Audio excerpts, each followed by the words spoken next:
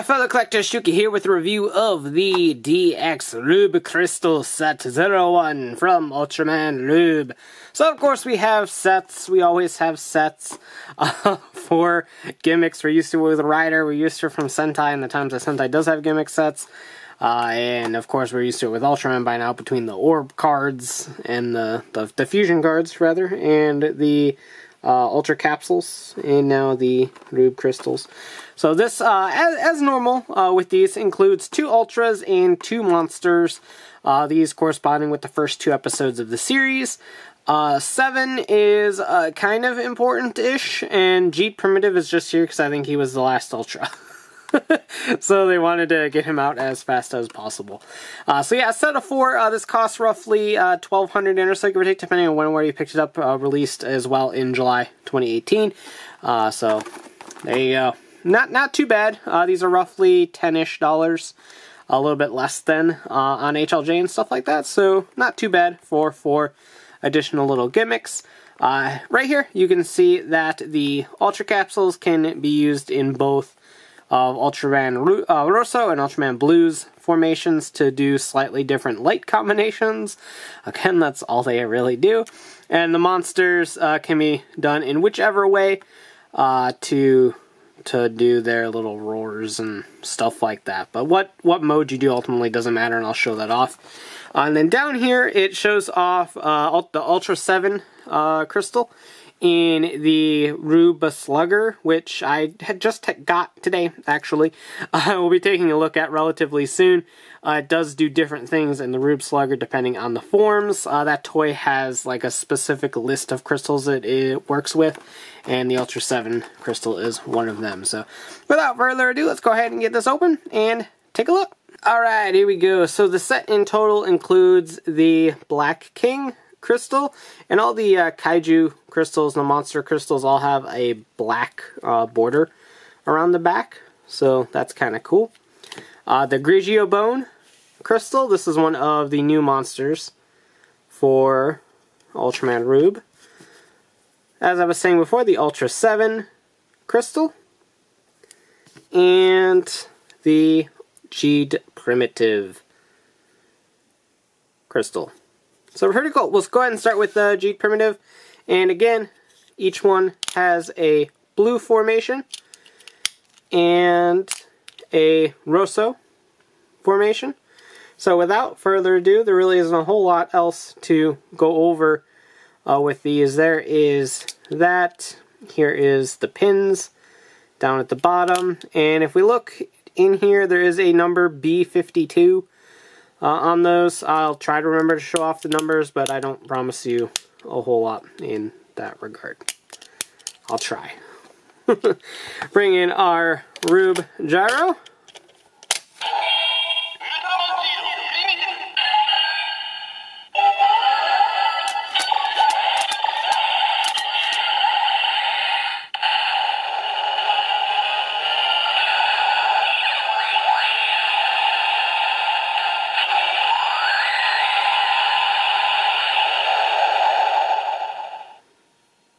Yay!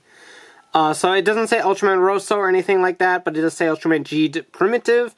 So it says the name of the crystal, and it does the associated lights associated with that combo, so it was the red and red again. And if we do it one more time...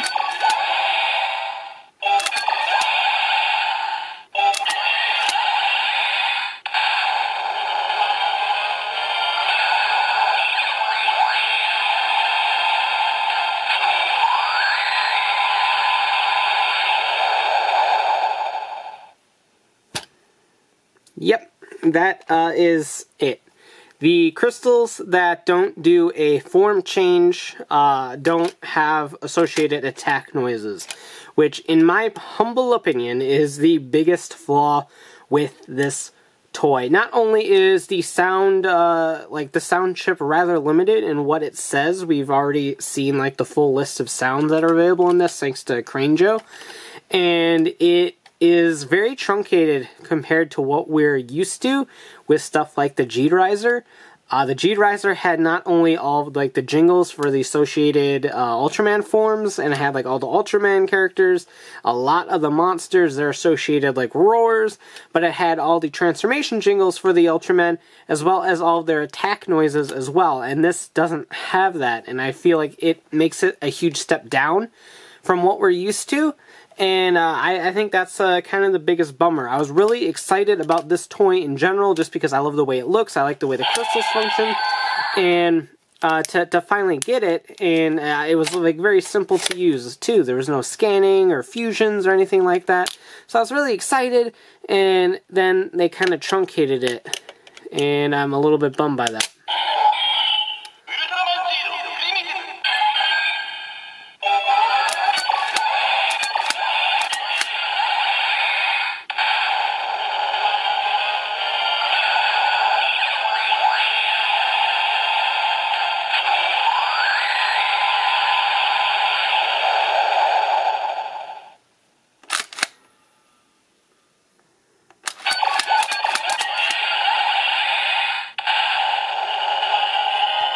Again, no attack noise. So, yeah, I'm definitely really bummed about that. I feel like this toy is ultimately a step down from what we're used to with the 2 Fusion series.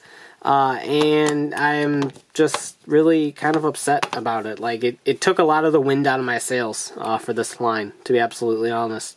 Love the way everything looks, but just this not having the attack noises, I feel like after the Orb Ring and the G-Riser, the releases, there's no reason for this to be such a step down from everything, but alas, this is what was delivered, so here we go. It's like a Pokeball.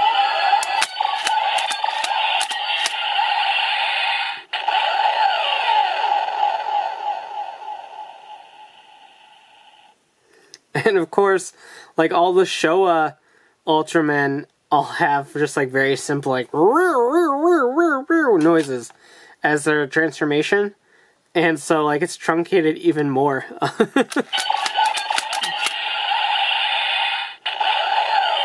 Like there's no reason for the attack noise not to be there. Now thankfully some of these do work in the Rube Slugger to get an attack noise, so I can appreciate that at the very least, but still, like, I don't know. That's a great ball.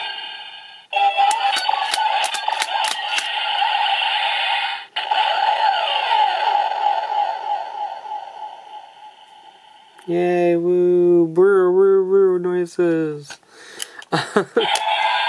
So yeah, I'm just really disappointed in the way that this toy ended up absolutely shaking up to be now. It kind of takes the wind out of my sails in wanting to collect the crystals in general. All of them, anyway. Obviously, the form ones are important, and getting your favorite Ultras are important, but, like, what's the point if all they're going to do is make a brr sound at the end of the day, you know what I mean? So here's the Gregio Bone. If I can do it right. Or I cannot do it right. What am I doing wrong? There we go. Did it. So all of the monsters have a purple color.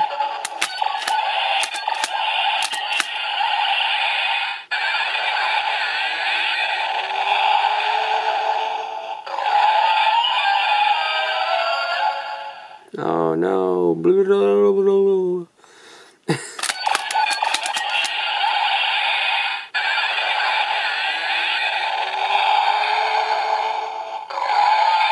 It's the same noise. Calm down. And if we go ahead and do blues formation for the monsters, we already technically did Rosso's by having that covered. You'll see that absolutely nothing is different with the lights. So everything that matters here is just the type of the monster. So this one was red, and the monster will always be purple. So if we take a look at Black King, it'll be green and purple. Yeah, I did it right. I'll do that again because I was stupid and started talking.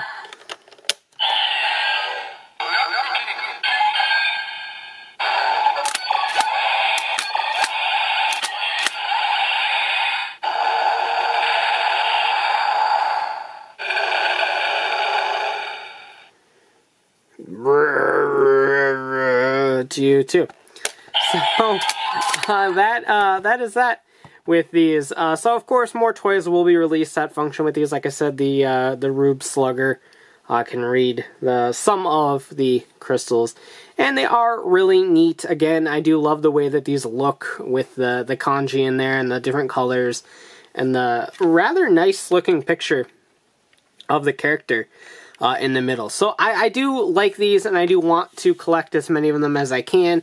But again, just with the functionality drop, I feel like the need and desire for a lot of these is significantly reduced. But hey, that's just what we get at the end of the day, I suppose. So kind of use your own judgment. Maybe just hunt down the ones that you really like, and the form change ones and stuff like that. But I'll definitely be hunting down all of the actual sets and stuff like that. I just don't know how far in this line I'm going to go in terms of the Gashapon, Candy Toy, the event ones, and all that stuff. So let me know if you want more of these in the future, and maybe I'll hunt down those odd and end ones. But as for now, I think I'm just going to stick to the actual retail line for these for now. So let me know what you want in the comments down below, and let me know what you think of these in the comments down below. And as always, thanks for watching, take care, and have a great one. Bye. I'd like to thank Mike, Joey, Joe, John, Josh, VZ17, and all my fans who support me on Patreon.